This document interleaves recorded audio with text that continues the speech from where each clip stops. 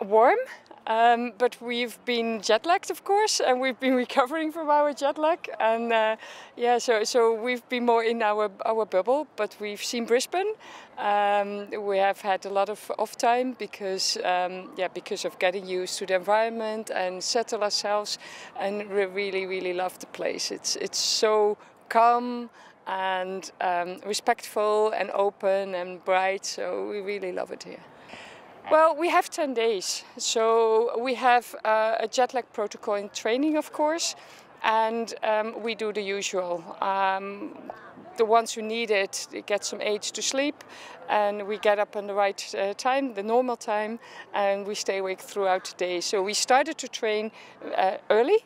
And we moved the training times up. We're now at 4 o'clock, and then we're back going towards game time of 8 o'clock. But every day an hour or two later. From, what was the first one? It was 11 to 12 to 2 o'clock, today 4 o'clock, and then tomorrow 6 o'clock. To get your biorhythm working in a way that when it's daytime, you stay awake for us, and when it's nighttime, we were actually training to be able to not fall asleep. Yeah, and that works really well because it goes faster then. And we've been looking into those special glasses and stuff, but scientifically nothing is proven. So we wanted to keep things simple, as we always keep things simple. And it works really well because the players look sharp on the pitch.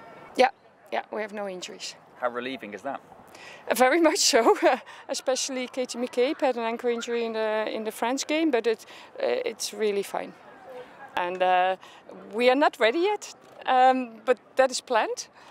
We have the closed door games, and that is especially because of being able to change as many players as we want, not so much because we want to hide, because everything is known and we are in a FIFA project.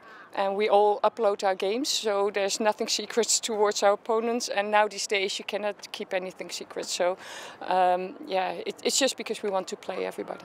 Well, it feels especially real because we made so many Irish people here, and whole Dublin was with our billboards and our slogan "Outbelieve." We do outbelieve that we can do something, and we know where we stand. We know that we are the underdogs, and it's not playing, but that's the case. We're 22 on the world ranking list, and we're improving.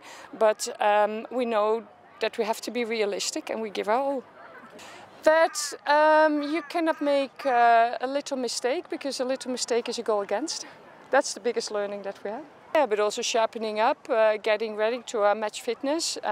There were still a few steps to go, and we're getting closer and closer. So the planning is going really well. The periodization works fantastically. So by the time that the Australia game is there, we'll be ready, and then we give our best and we see where it ends. Well, you need to ask her, of course, but we don't feel any difference with any other player. Our group is so open, and we welcome everybody that's part of the group. So I feel both her and Marissa Shiva, they're so connected to everybody. We don't feel any difference, but it's best to ask her, of course. Something proves only to be impossible the moment it shows to be impossible. And that is our slogan. We get everything out of ourselves. We prepare the best that we can. We have had a fantastic program to prepare ourselves. And we give all. We give the best that we have at that moment. But in that, we need to be realistic. It's our first World Cup. We do not have as many players as others have.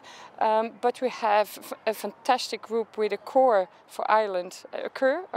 Heart for Ireland that is immense, and we stick together, we're a team, we work for each other, and we give ourselves for each other, and that is our biggest strength, I think.